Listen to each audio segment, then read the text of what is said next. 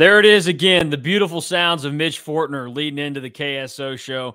Mason Voth, Derek Young here with you as we get ready for week number 3 of K-State football. The Wildcats on the road this weekend in Columbia to take on the Missouri Tigers. It is going to be a much more interesting game, I would imagine, than what we saw last year. Bad weather not going to be a thing in this game. Missouri probably a little bit improved from last year. And also they're just a hungrier team than what came into Manhattan a season ago because they probably don't want to get stomped by the Wildcats again. That probably wasn't a very fun feeling for them. It's probably been a pretty strong point of motivation as this offseason and now this game week has come about. So we'll see what Missouri brings to the table. But DY, I'll bring you in on this. What has it been like this week seeing how K-State has kind of prepared and gotten ready for Mizzou and kind of also seen the Missouri approach to this game? I mean, does it feel like now we've gotten the first 2 weeks of patty cake out of the way with football season and now it's Power 5 versus Power 5, two teams that are going to go at it pretty good? Absolutely. And the motivation to not want to get your ass kicked again is pretty high. So Missouri is certainly have this game circled. Eli Drinkwitz said as much in his press conference that this is the game that they've been essentially had on their mind all off season. So we'll see what that produces, that approach. You know what? For Kansas State, I still get some bitterness about Missouri. Ben Sinnott kind of didn't hold back. Yeah, he was pretty vocal. I think he almost took it, and maybe this is a sentiment shared in the Kansas State locker room. I don't know. Almost a little bit offended that some people say, "Oh, you won 40-12. You won by 4 touchdowns. It was 40-6. You won by 4 touchdowns because it rained." I think in ways that they feel disrespected by that. Hey, play that card. People love the Michael Jordan disrespect card. I call it the Michael Jordan one because of The Last Dance. Mm-hmm. And how he would search for that in any way possible, any avenue, even if it was contrived, made up in his head. I think in a way Kansas State's doing that. I don't think anyone's really disrespected their 40-12 win over Missouri last year. Maybe Missouri did. I haven't sensed that, but Ben Sinnott certainly raised that point. I walked it back a little bit because I don't want a permanent non-conference game, but the bitterness between these two teams that has been showcased in the last 15 months, I would say, because Kansas State really enjoyed that win over Missouri last year. Like, you had the whole billboard thing and everything, right? Like, they really enjoyed it. Missouri's been pissed about it for forever. They've circled this game on the calendar. Like, there's a part of me that says, man, and this is the regionality that we've lost in a sense, but I'm glad that we've at least got 2 matchups. Like Kansas State and Missouri playing every year would be good for college football, but I don't know that it would be good for the Kansas State schedule to have a permanent non-conference game the way that Iowa State does with Iowa. I think there's some good things about that, but I also think there's some bad things, right? You don't really get any novelty in your schedule whatsoever. I mean, Iowa State plays the same 10 teams, 10 of the 12 games every year, the same 10. And the only 2 that rotate are an FCS opponent that's either Northern Iowa or Missouri State, and then the group of 5 opponent that's always from the MAC. Like there's little deviation for what Iowa State sees on their schedule. And from a season ticket holder perspective, that's probably pretty boring for them. So I think I'm against permanent non-conference Power 5 opponent, but I would be, if it became a scenario where some of these things happen to where you're just playing 11, 12 Power 5 opponents, which Power 4 maybe in the future, and I don't know that day's not going to get here. I think there's a chance where Kansas State's schedule is like the bye game, so to speak, for football. I don't know that those always exist. And in a world where it doesn't exist, then I would welcome Missouri as a permanent non-conference opponent. I think that's a good point about this because these games have obviously been fun. The build up to them and everything that comes with it. And we know that Colorado was on future schedules for K-State. That was going to be the same type of deal.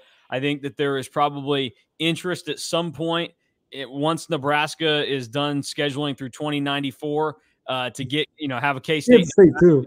Yeah, exactly. To have K-State revive. I think Nebraska is the worst about it. I mean, I'd have to go look real quick, but I'm pretty sure that Nebraska has that thing loaded up. But these games are fun. This is more fun than K-State playing Mississippi State or Stanford. Like, those are Power 5 games. Those are always going to be exciting, and the ones that are marquee on a schedule when they come out. Nebraska's scheduled out to 2035, so not as bad. Yeah, they are. I just looked that up too. Nebraska plays Oklahoma State in both 34 and 35. Yeah, K-State's only scheduled out through 2031 when they get Rutgers on there. But did you see that? There is a gap between 31 and 34. Oh, okay. All right. Well, Gene, get on the phone, call up Trev, make something happen. People would enjoy it. 2032. Mark it on your calendar, folks. Well, I mean, honestly, if you're K-State, you'd probably just say, hey, we can ditch Arizona and just play you guys next year. Like, we don't care. It'd be perfect timing for K-State. But what I was going to say is, like, the non-con Power 5 games are fun, but you're right. If this was like a yearly thing, I mean, it's a little different because K-State is in such a good spot right now. But if you're putting a capable opponent that you're going to become familiar with every single year, number one, it might get a little bit boring if K-State and Missouri are regional rivals, former conference foes, but it's not like this is KU Missouri. It's not like it's K-State, Iowa State, K-State, KU or whatever, where you've built this thing over time. Like, it's been gone for a while. You don't necessarily need it. And what you run into the problem of, look at West Virginia the last couple of years. They've been playing 2 non-conference Power 5 games because they're trying to keep the regionality in their schedule and their rivalries. I mean, they were the sacrificial lamb for Penn State to start the season. Dumb move. Now they get Pitt this week, and they might beat Pitt because Pitt's not very good. But it's not great, especially when you're playing a 3-game non-conference schedule. It's tough to do that. So I get what you're saying. Honestly, the way that maybe it should work out, K-State, and now this doesn't benefit Missouri at all because they're the one that's caught in the middle of all of this, but it would be the idea of, like, if you got like a rotation going and you said, okay, if KU and Missouri aren't going to want to play each other every single year, rotate it and say odd years, K-State and Missouri play, even years, KU and Missouri play. That's your non-con Power 5 game. That'd probably be a great scenario for K-State and KU. It would not be good for Missouri. Missouri would not like that either. So these are fun, but it's really tough to continue. And we're seeing this with conference realignment as well, that Oklahoma State and Oklahoma, they have no interest in playing each other now that they're going to be non-conference members for numerous different reasons. But it is fun when we get them. I think it might be more fun, though, when you get it every once in a while and you can kind of get that nostalgia back in. Then you can tuck it away and then bring it out a few decades later. I'm a little different. I think the game itself, having them every year, Kansas State versus Missouri, would still be fun. I just think that there wouldn't be enough variation in your schedule with only 2 other games and one of them being an FCS opponent. That little variation would make the schedule in general not very fun. That would be my argument. But my other argument is I do think that the direction and the trajectory of college football in general is to the point where you might just be only playing Power 4 opponents. Yes. Right now it's 9 plus 1. It could be 10 plus 2 at some point. Like, what television is doing, not only are they reconfiguring conferences, they're basically saying the only games you are playing are going to be the ones that people want to see, which means the end of Kansas State versus an FCS opponent and maybe the end of a group of 5 opponent. We'll see what happens. But all I would say is, like, in a day where Kansas State's only going to play 12 Power 4 opponents, I would probably be okay with the 10th game being a permanent crossover with Missouri. Yeah, I think if it gets to that point and it's, hey, we're only playing, Power 5 non-con games and the whole schedule is that, which it does feel like at some point that's where college football is going to go. It each change to the college football system, it becomes more and more like the NFL. Yeah. And, Television, more games get added. TV is a big player in all this now, where the SEC was not able to convince the ESPN was not able to convince the SEC this last time through to add another conference game.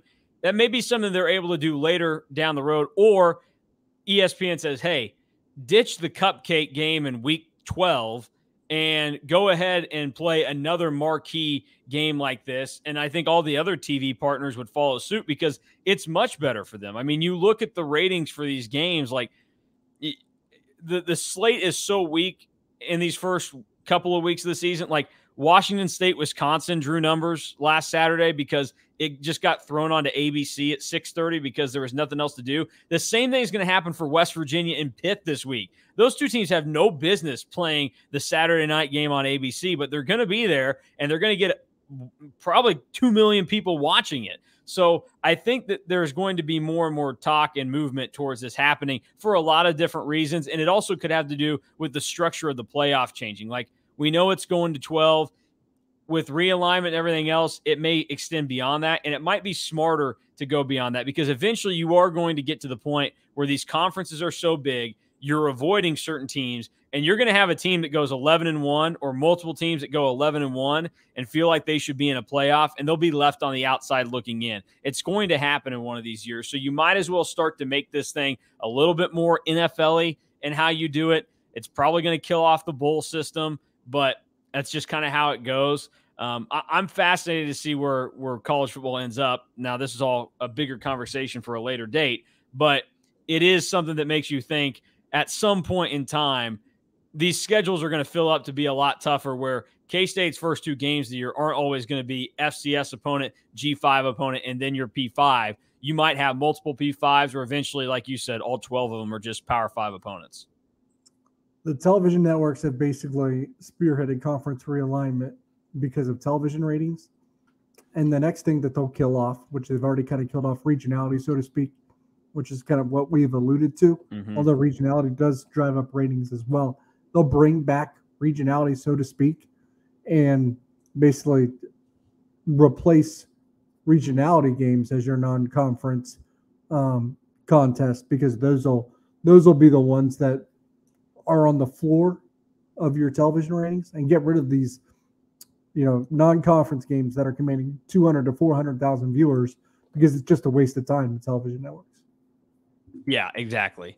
I think you're right on that. So it's fun. We'll see how it goes. I mean, there are going to be more of these in K-State's future. And the good news is, if you're a K-State fan and you're interested in any of this, Gene Taylor is having to scramble right now to help K-State fill what are presumed to be likely holes in the non-conference schedule with Colorado and Arizona. So you might get more of that in the near future. Or, I mean, we saw it this year. Oklahoma and Georgia ended up without Power 5 non-conference games because their series was abruptly canceled because they're conference mates now. So maybe K-State has a lull like the next 2 years, and then when the Colorado series was supposed to be, and you don't have Power 5 opponents. I think Kansas State's going to have to replace the Colorado ones, but with Arizona being so recent, it sounds like there's momentum for that series remaining a non-conference game, even as conference foes. Yeah, that will be one that is fun and interesting to follow along with. Okay, let's get into why we are here. That is to talk K-State, Missouri, the 15th ranked Wildcats on the road in Columbia this weekend. It is going to be, like we've talked about, the excitement for the game, the fans passionate about being there. But on the field, we have talked extensively about Luther Burden already this week, and he is probably one of the main areas that we will talk again about tonight. But we'll start with what is going to work in this game for K-State. We know that offensively, there have been some things that maybe worry a little bit. We'll talk about those in a moment. But what is it about K-State's offense going into this game with Missouri that you're confident in it's going to work and they will be able to exploit Missouri, because either K-State's that good or Missouri might lack in certain areas defensively? I don't know, and that kind of concerns me, right? Yes, I get that, because I mean, as I was asking you the question, I was saying to myself, it's not the run game right now that we can say that about with K-State, because that's where the most questions are. Now, really, those are questions for the offensive line, but it's impacting the run game. And then also it's, K-State has thrown the ball well, but it's not like you can just go out and say they're going to be able to throw it all over the place on Missouri. This is not the kind of game where it seems like, at least at this point in time, we know K-State has any realm where they can go out and just assert their dominance. This is going to be a game where K-State just, I think the full 60 minutes you have to go out and prove that you are better than Missouri, which I believe they are, but it's not something where they're going to overwhelm the Tigers in any fashion. So we're probably at the stage of the season where it's tough to find something that somebody's going, they're going to do well, and it's going to be a strength for them in this game. And it's a credit to Missouri a little bit. Like, not a ton of confidence in the running game at the moment, just because the offensive line is still trying to get their footing. And for Kansas State, I look to, what, Missouri, not that this is a copycat league, but in ways it can be. I mean, I think people copycat each other in football a lot. Missouri just saw Troy, for a period of time, give Kansas State trouble by taking away Ben Sinnott. So does Missouri try to mimic that strategy? I would say they probably will, right? Because it was, you give up 42 points, but I would still call it a somewhat successful strategy, especially when maybe you don't have to commit additional hats in the running game. So then, if they can just take away the running game, and I don't know if they can, but let's say hypothetically that they can without committing hats to the running game, and then they can take away Ben Sinnott in the passing game, because that's where they can commit the extra hats, then does Keegan Johnson have the ability to take off, or does Jaden Jackson have the ability to take off? That's possible, but then what you run into a problem is Missouri probably has the best duo of quarterbacks in the entire SEC, which is saying something. So matchup-wise, I'm not sure this is exactly the most conducive situation for Kansas State. Yeah, no, I think you're right about that. I mean, it is tough. I mean, we talked on Wednesday pretty extensively about Missouri is good defending the run. That's something to take note of, which isn't great considering where K-State's been in the run game and everything right now. But now they've got capable defenders beyond that level. And I mean, K-State has thrown the ball well. Will Howard has not been bad this year, but we know that there has been a couple of questions. And, I think I used the term antsiness earlier in the week. It's made K-State fans and probably the coaches a little antsy as well, some of the decisions that Will Howard has made. And it's just one of those deals we're going into this. If K-State is not sharp on offense at each position group, they will find themselves in trouble. And as we talked about on Wednesday, that's the kind of thing you can't do against Missouri. They have proven that they will be in games and they can compete with anybody, no matter the talent differential, whether it's above them or below them. If the opportunity is there, Missouri is going to keep a game close, and Missouri has the talent to, if this is a tight game with 4 minutes left, they have the talent to finish the job. They can make that happen. So this is, Chris Clemens said it last week about their game with Troy. I think more than ever, this is the game where it's, hey, we just got to focus on ourselves and we'll be all right. Because even though Missouri is good in some areas, they're not so good that you have to freak out, at least about their defense, to me, about, oh, we got to do this to try and help ourselves here. No, you just got to go out there and take care of yourself. If the offensive line blocks better than what they've done in the first 2 weeks and guys step up, they will be fine in the running game. I think we know that. Like, you don't doubt the ability of Trayshawn Ward and DJ Giddens, do you? No. Exactly. No, I don't. But if they can't run the ball, then because Missouri's pretty good at it and Kansas State just struggled at it versus Troy, then you run into a situation where, because they can probably take away Ben Sinnott if they want. Now they have to devote more guys to do that, but if they can just eliminate the running game on itself, they have to rely on their corners against Kansas State receivers. And that's probably a pretty good situation for Missouri. You'll take that. So in that scenario, what does Kansas State need? They need a brilliant game from Will Howard. So, not rocket science here, of course, but if Kansas State can't run the ball, I really think Will Howard needs to have an exceptional game, and I mean an exceptional game. Yeah, I think this has Will Howard game written all over it, and this is the kind of game where he has to go out and prove like all of the excitement and the hype and goodwill that it was generated with how he played last year, and why people in a lot of different areas are so high on him, and also confident that he is the better of the two quarterbacks in the state of Kansas. Like, this is the game where you go out and prove it, where you can go out and get things done, and you're starting to have more and more guys available that can catch the ball for you. I mean, it's not to the same high level, but at this point in time in the season, Will Howard has more capable guys, at least to what it seems through two games that we've been able to see. He's got more capable pass catchers than what he had at any point last season. I mean, last season it was basically four guys you trusted to catch the ball, and even then, you're a little iffy there, but it was Ben Sinnott, obviously, Malik Knowles, Kay Warner, and Phillip Brooks.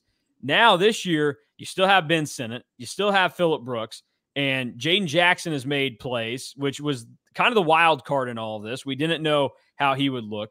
RJ Garcia does look like he's putting together the pieces to match what everybody's expected. And we haven't seen him a ton, but Keegan Johnson did look good and like a trustworthy guy that can make plays for you when he was on the field. And all the offseason hype has been there. I mean, that's five guys instantly that you look at that are catching balls from Will Howard that you at least believe in at this point in time. So that's the offense, at least from the passing standpoint, could be in a better position right now than what it was last year for K-State at any point, just based off the fact that you have more guys that can step up and make something happen for you. So I'm with you. I mean, this is a game on Will Howard right here for K-State, unless by, some miracle that in a week's time, the offensive line has corrected some of their woes. And even though there's some talent there and Connor Riley is a good offensive line coach, I really have serious doubts that K-State is going to be able to fix that problem as fast as they would want. And it doesn't sound like they're going to have Christian Duffy, which probably brings potentially the same problems as the first two games. Yeah. And it's because of the standard that we expect from Will Howard, but any criticism for his performance through the first two games, and I understand that he's graded on a different standard. Any criticism is really nitpicking because he's had a few plays where you're like, man, that's not the best choice to make. We're still 2 games in. He's got 9 touchdowns against an FCS team that's probably going to make the playoffs and a group of 5 team that should comfortably advance to a bowl game. Yeah. And I mean, it's also been in games where for the most part, he's felt like there's been leeway there. And I'm sure that the message to him has been, hey, you can take some chances here. You can take more chances. Let's push it. Let's see what you can bring to the table and kind of get it, rolling over the top. I think that's kind of the thing that you can take away there. Although it's at least worth monitoring. Like, keep an eye on it. And it's not to say that it won't happen that Will Howard makes some questionable mistakes. Okay. Let's flip this around now. And I mean, we've talked about it offensively, about concerns. I don't know that we need to dive into it. Like, it's offensive line, which in turn means the run game is a concern. Is there anything else offensively that worries you about heading into this game with Missouri for K-State? Just if the receivers falter against those really good Missouri corners, then you have issues. But that's why the importance of Will Howard being really good is elevated for this particular contest. Like, I'm just going to put it, Missouri is really good defensively, folks. They are really good. There's a reason why they can barely score 24 points just about every time they go out on a football field, and they still have chances to win. That's probably the best way to put it. I mean, we talked about it earlier in the week. It's worth mentioning again. The magic number is 24 for Missouri. They will go out there, and if you score 24, you are likely beating them. The only time that Missouri Missouri has barely gotten to 24 in some of these games. The only time Missouri has scored 24 points in a win against a Power 5 opponent was last year against Arkansas. And You go and look up and down the board at games they won and lost last year. The difference maker would have been if the opponent scored 24 points in a lot of those scenarios. And I mentioned it earlier. It does not matter who they play. They lost by a score to Georgia last year, and they only beat Vanderbilt by a score last year. They lost to a bad Kentucky team by a score last year.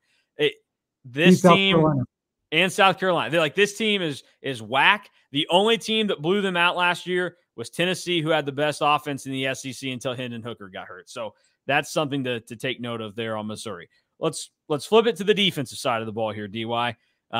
We know who K-State has to worry about matchup-wise. That would be Luther Burden. He has been a focal point of the Missouri offense after the first 12 games of last season. Legitimate questions about how Missouri was operating their offense, why certain guys were not getting the ball. They fixed that problem after they had some time to prep for their bowl game with Wake Forest. And in the last 3 games, Luther Burden has at least 7 catches in all those games. He's gone for at least 90 yards in those 3 games after only having 2 occurrences prior to those 3 games where he had 6 catches at Missouri. So he is a talented player, and Missouri realizes it now, and they're getting him the ball more. Is your concern defensively for K-State in this secondary that's unproven, or does it fall somewhere else? I don't really have a giant concern just because the Missouri offense doesn't scare me, and the Kansas State defense has exceeded expectations up to this point. If I was going to bring up, an item to watch, it is, how do guys that haven't started a bunch of games, Jacob Parrish and Willie, how did they handle Theo Wees and Luther Burden? So that's what I would point to. And then in terms on the flip side, like what looks good, look, Kansas State's defensive line's been really, really good. They've really been really good at every level of the defense, but they controlled the line of scrimmage at both games.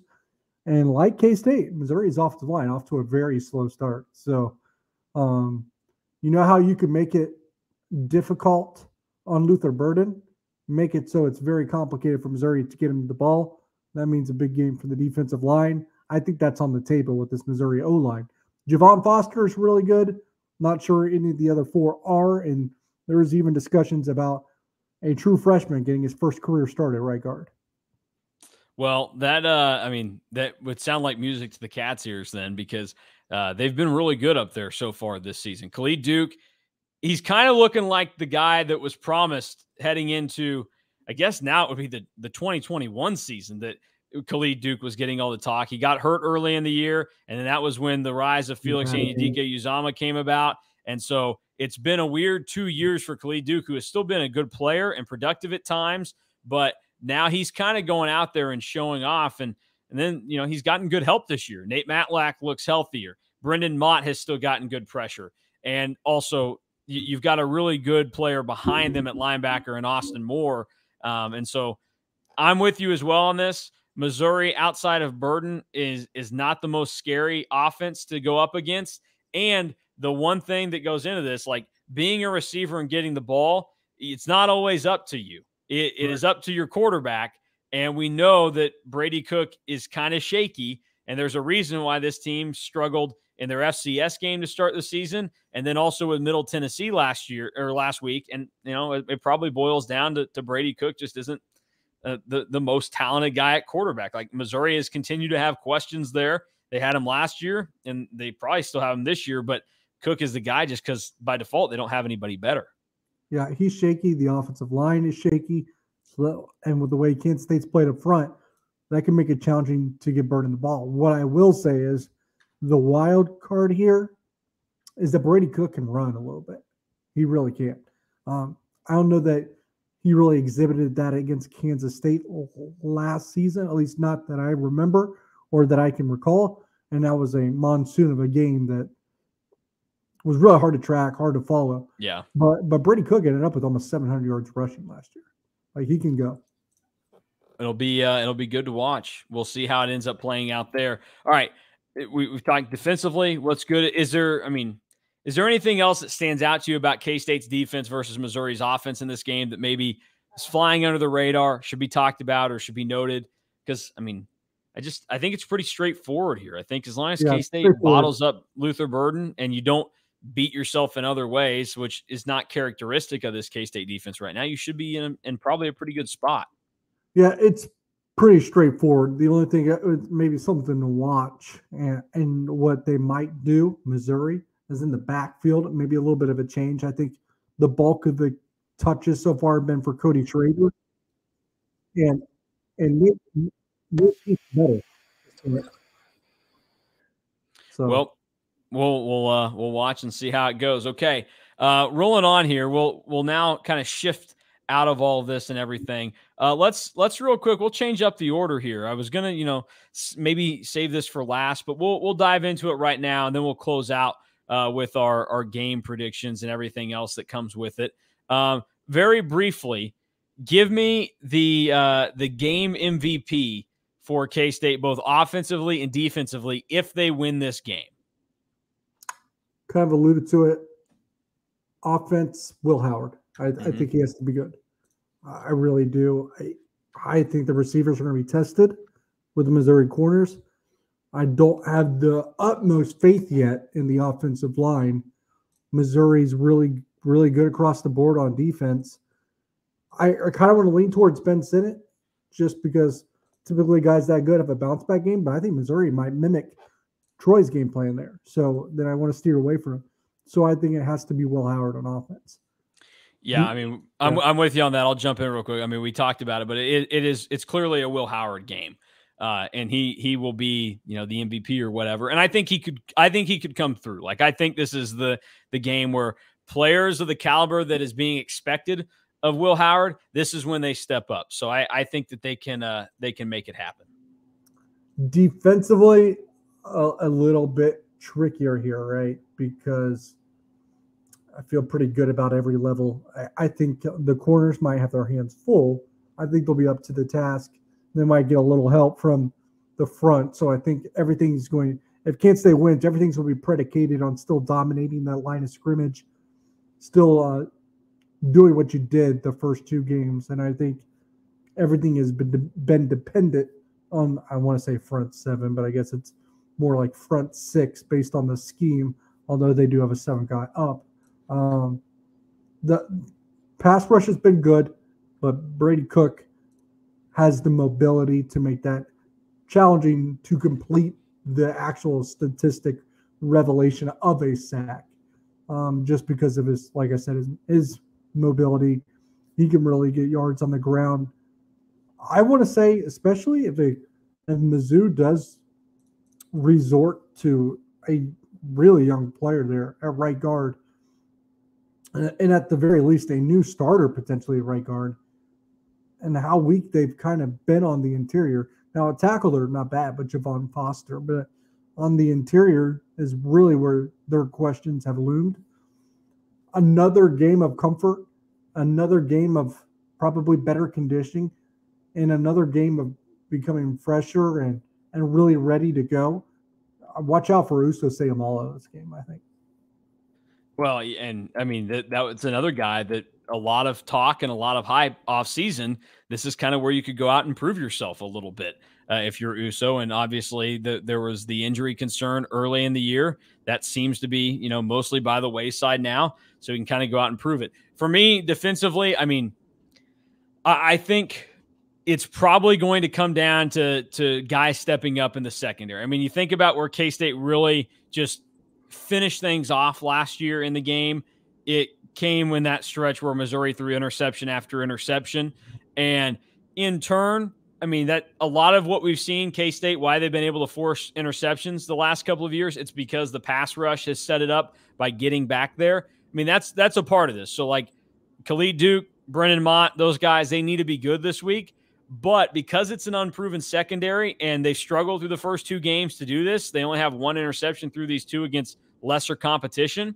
It's going to come down to one of the guys in the secondary stepping up and actually making the play when the chance is there for when a ball flutters your way and you have a beat on it as a defensive back. So he had the pick last week. I'm going with Will Lee needing to have a big game here for K-State because I think he's the guy that probably has the most killer instinct when it comes to trying to make those plays, looking for the football, trying to force turnovers, because that's another way where K-State can go out and shut any Missouri momentum down immediately, is if they get out there and they are able to convert with forcing some turnovers. And if you want to get to know Will Lee a little bit more, that was one of our 3 Mile podcasts this week that Cole Manbeck does on a weekly basis with Riverbank Brewing in Council Grove. Shout out. As the sponsor, as Mason's well aware of the Council Grove area. I think I said their company right, but yeah, that's an NIL deal where they bring on a player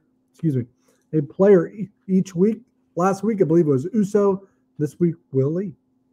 Well, I've actually been to Riverbank Brewing in Council Grove, and also can confirm my grandmother, big fan. So she is, she any chance she gets to talk up the brewery, she does. She loves going down there. So I've been there. It is a staple of my family whenever we are in Council Grove. So there you go. That is the testimony, and I'm not even making the money off of it. Sounds like Cole Manbeck is. So shout out to Cole. No. Well, and Will Lee and Uso. And Will Lee, yeah, and Will Lee. So if you're worried about why is Cole getting the money, Will Lee also getting money and other players. So really good. And it was a great listen too. Okay, so we've talked about who should step up, who should be the MVPs. What's your game prediction? Maybe the way the game paces out, and then a final score. Yeah, I think it's pretty tight for the most part. I think Kansas State just scores enough, maybe a big play by Will Howard at some point in the second half, screeches across the finish line. 27 eclipsed that magic number for a 27-19 win. Okay. Well, there you go. I was going to see where you maybe sided with how many points you thought Missouri got, because we know that that's the area that they're lacking. Yeah. Here's what I'll say, and probably maybe get people off my back a little bit. I think Kansas State fans alike, probably put a little too much stock into last year's game, and maybe a little bit too comfortable, too confident. I think Missouri's better than what most folks would imagine. I think it's going to be tight. In a normal situation, I would say I would probably take Kansas State to win 31-14-ish. But you got 2 things working against Kansas State for this one. One, you're on the road for the first time in the year with a lot of young players on defense, and it's going to be a rowdy at Mizzou, and it's going to be a really good environment. Not to talk up, Columbia and Furrow Field very much, but it's going to be a really good environment Saturday, the best one they've had, at least for a non-conference game in several years. And 2, there's a reason why Mizzou barely beat Middle Tennessee. It's not because they suck. Maybe it is because they suck. We'll find out. But I don't think it is. I think it's because this is the game they've been waiting for 10 months for. Mm-hmm. Yeah, I think you're right. I mean, there's extra motivation here with how it plays out. Look, I think that the way this thing happens, I think it's probably within striking distance. It's close at halftime. Scott Wildcat called me in yet again to try and deliver a K-State win via the primer for their show. And here I said to him, he's looking for like a specific prediction inside the game. We haven't seen it yet this year. He did it last year to him. It's time for Phillip Brooks to step up. So I think it's close at halftime. K-State gets the ball to start the second half, and we see a Phillip Brooks kick return in the game. I think he takes a kick back. We've seen him take punts back. I think he pops off a kick return. He also, in turn, proves that Elijah Drinkwitz actually knows what he's talking about sometimes in the game of football, that Phillip Brooks is the straw that stirs the K-State drink. Like, maybe that is the thing that's going to happen. So I think it's close at halftime. I think it's probably a little bit of an offensive battle.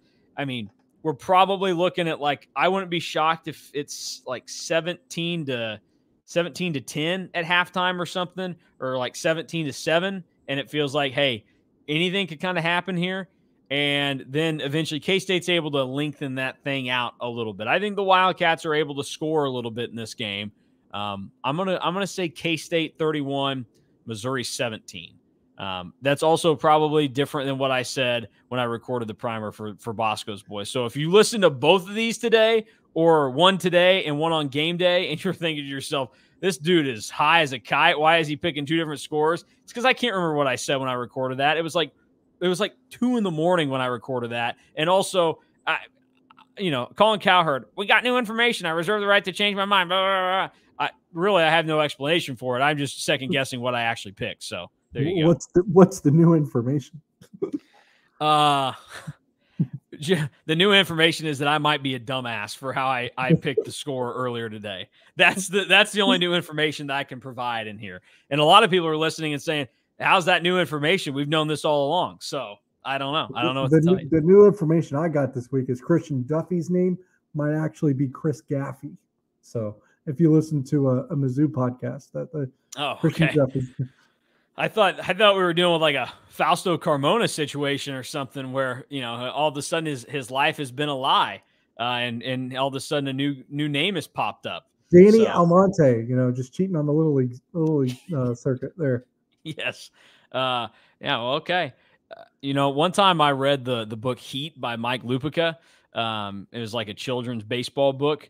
Very good book to read, but it like kind of hit on a situation similar to that. And it just made me think that like every time I went out onto a baseball field when I was younger and I was playing like a group of kids, we had a tournament one time specifically against a team from Ulysses. And I was like, oh yeah, these kids, they're like 17 out there playing against us 12-year-olds right now. There's no doubt in my mind. Turns out like some kids just, mature a lot quicker than Mason Voth did. And they look like grown men and they can hit the baseball a lot further than I could at that age. But, the pride of Ulysses, former Kansas State linebacker Ian Rudzik. Oh, yeah. Trust me. I saw the Buehler Crusaders play Ian Rudzik and the Tigers a couple times. I hope if you're listening to this, Ian Rudzik, give us a shout out on Twitter. Yes, shout out to Ian Rudzik.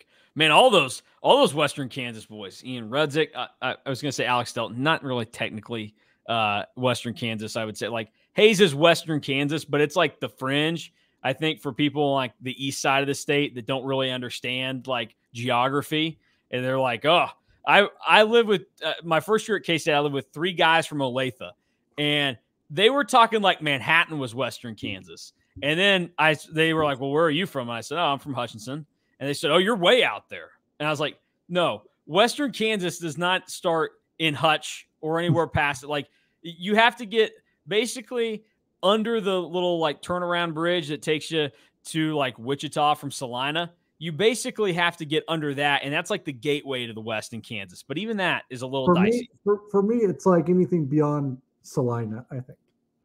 That's what I'm saying. Yeah, I think that's the gateway to the West. St. Louis in the United States, we have the Arch. Now we have a freeway in Salina that marks it in Kansas. Okay.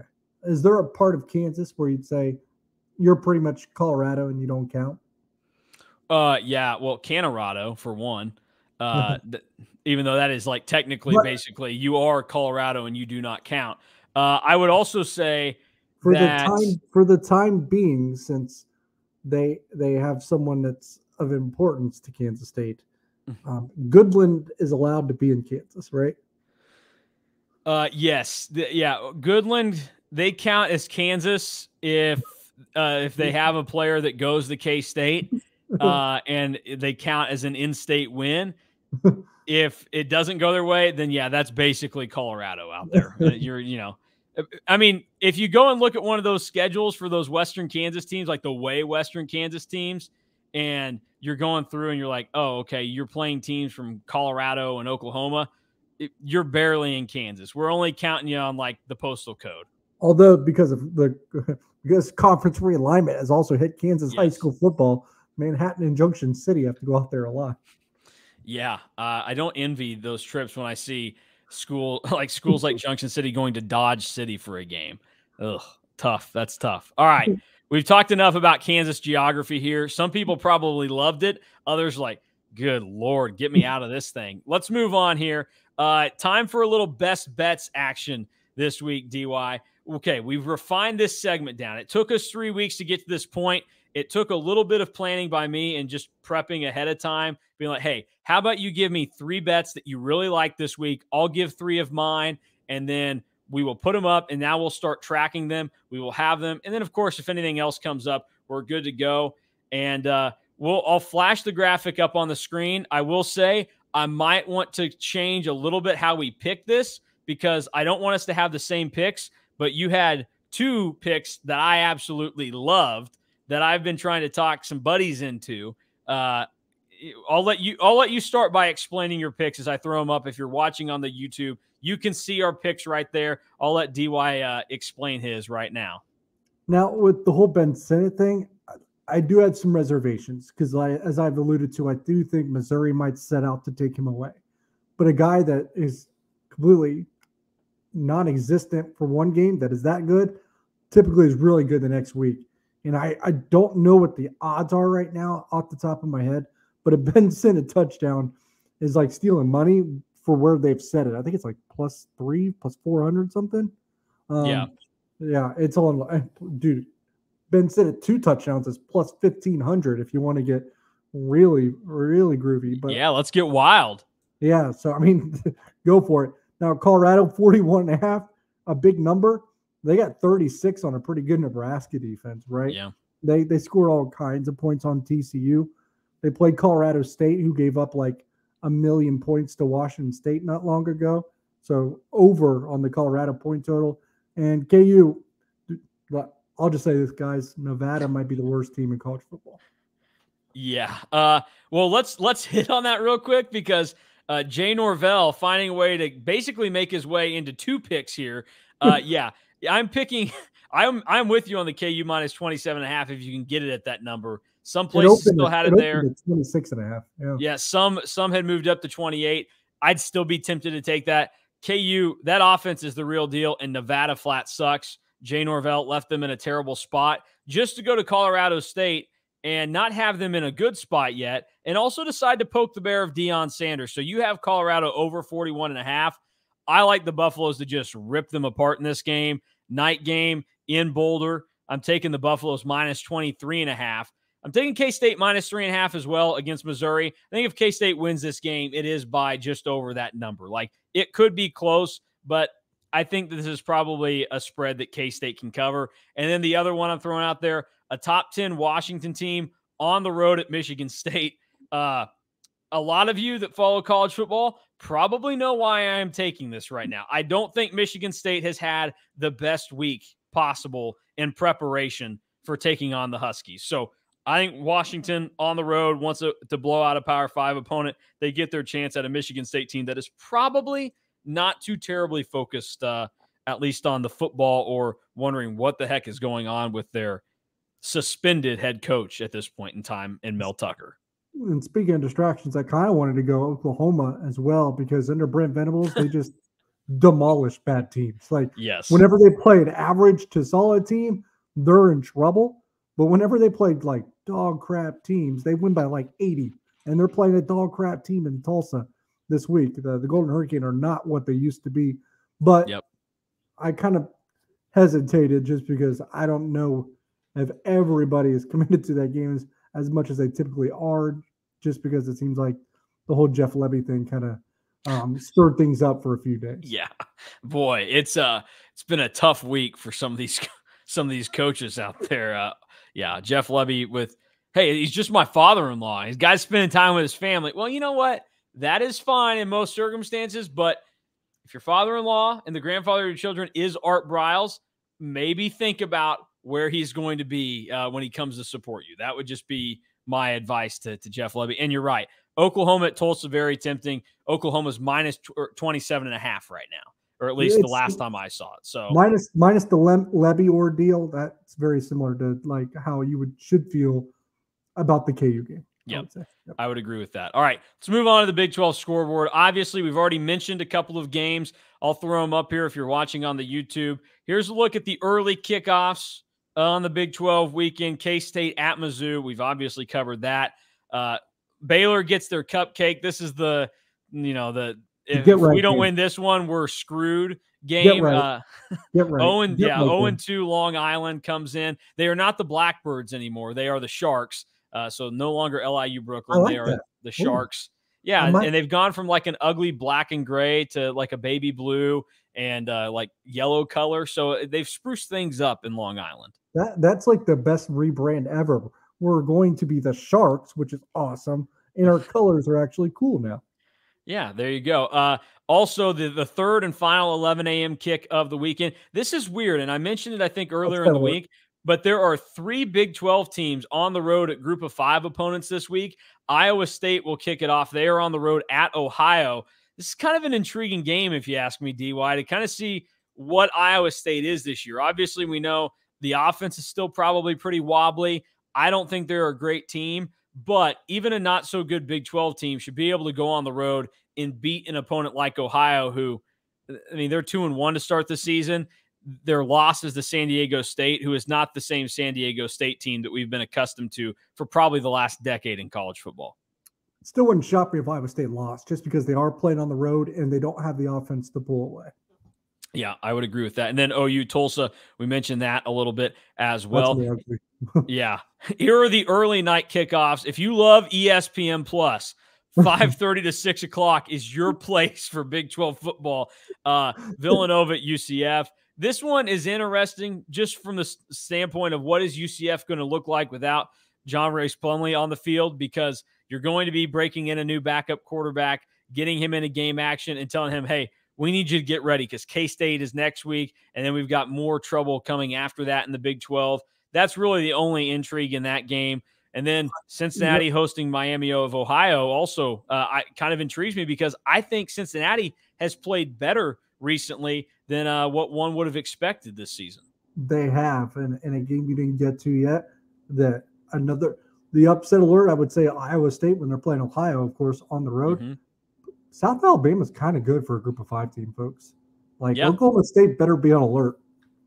Yeah, and Oklahoma State, similar to what we've talked about with like Missouri already and Iowa State, they seem to lack the offense this year to be able to totally put a team away. I mean, in 2 games this season, Oklahoma State has scored 27 in both games, and that came against Central Arkansas and Arizona State. So it doesn't matter if they're playing an FCS school or a Power 5 school. They're just not scoring a ton with that 3-quarterback system they're running out right now. And then Texas Tech, similar boat to Baylor. It's a get-right game. You got to win that one. Their FCS opponent, Tarleton State, comes in at 6 o'clock to Lubbock.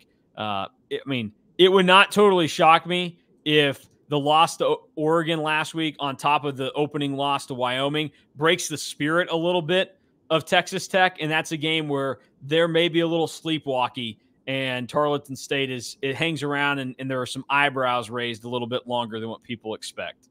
See, I'm a little bit different. I think Texas Tech takes all their anger from the 2 weeks out on Tarleton State. So it made me think of another bet.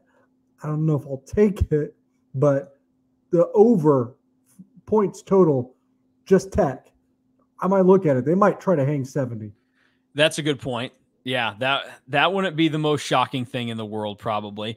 It's one of those games where you got to go out and assert your dominance, basically, if you're Tech. And you're not going to like win it all back, essentially, if that's how you want to phrase it.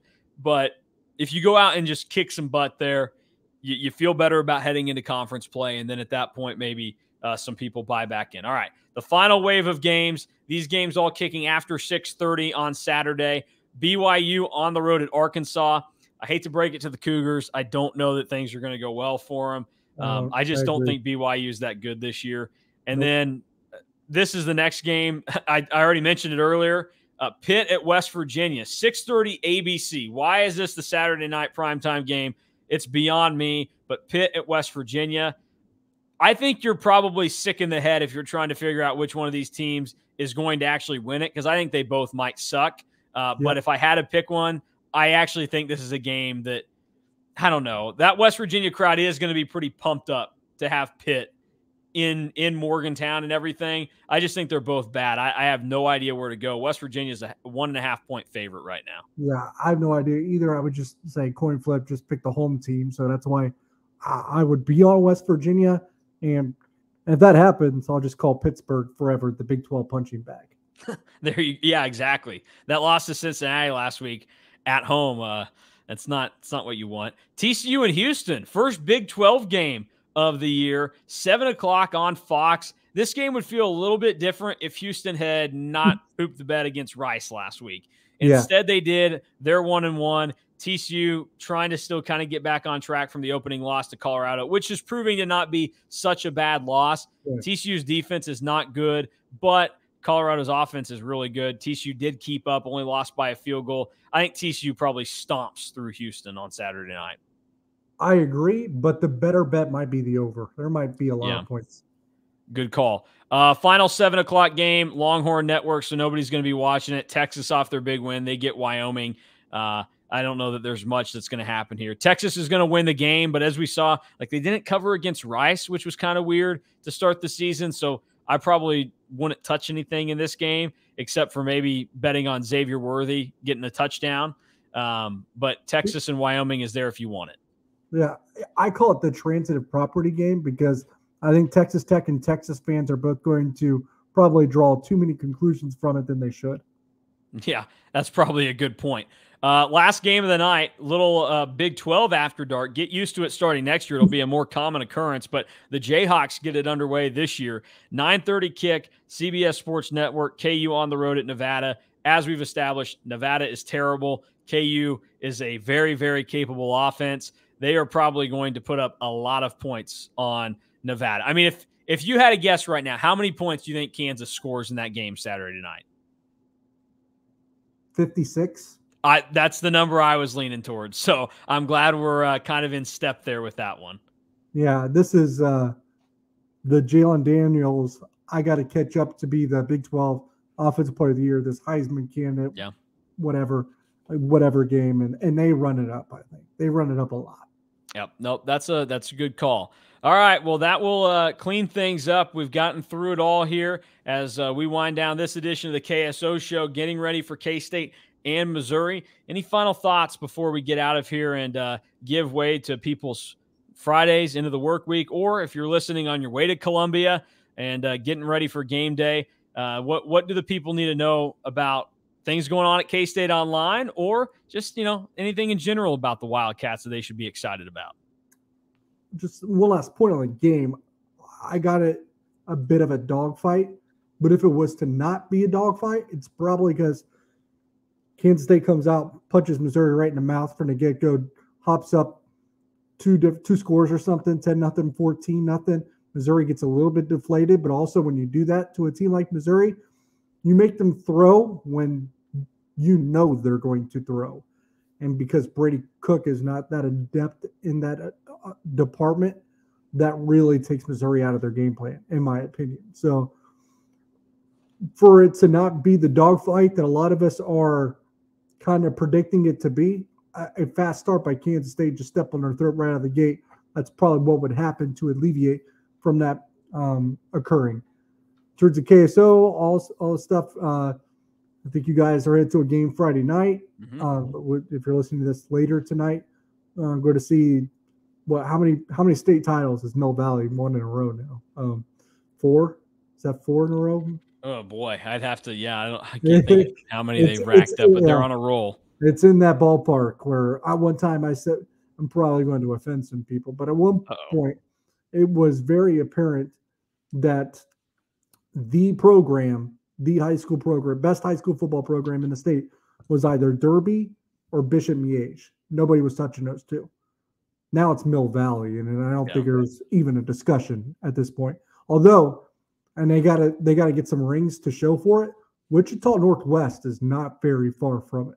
They are like a Mill Valley in development, almost, is how I would describe them. And you probably get to see them more than anyone. So, and as always, if you're curious about K-State Online, haven't been a member yet, try us for $1. First month's $1 if you're just curious, want to see what you're getting yourself into and see if it's for you. It's only $1 for the first month, and then we'll go from there. And the app continues to get better. You basically get K-State Online at the tip of your fingers whenever we produce content. Go straight to your phone. So sign up for the app. It's a great tool.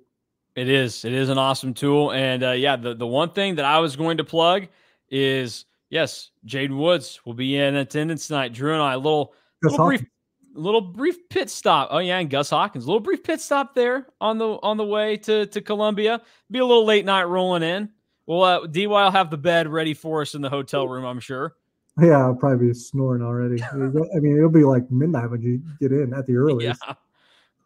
It'll be all right. It'll be a fun night getting out there. Weather should be good as long as some of the storms and rain that we're going to see, at least in my part of the state, kind of stays away for Friday night. But it'll be a good time. Check everything out. Obviously, Drew will have great coverage of that on K-State Online, and we'll certainly have some stuff up on the YouTube as well from that game. Just if anybody's interested in those highlights of what a future Cat could possibly look like. Jaden Woods possibly in the mix there. Gus Hawkins as well, as DY mentioned. So that will do it for us here on K-State Online. Make sure that if you are not hanging out with us over on KSO, you do so as soon as you can. And then also be subscribed to the YouTube and podcast channels to get the content instantly when it comes available, whether it's these podcasts or it ends up being press conferences and any other videos from K-State Online.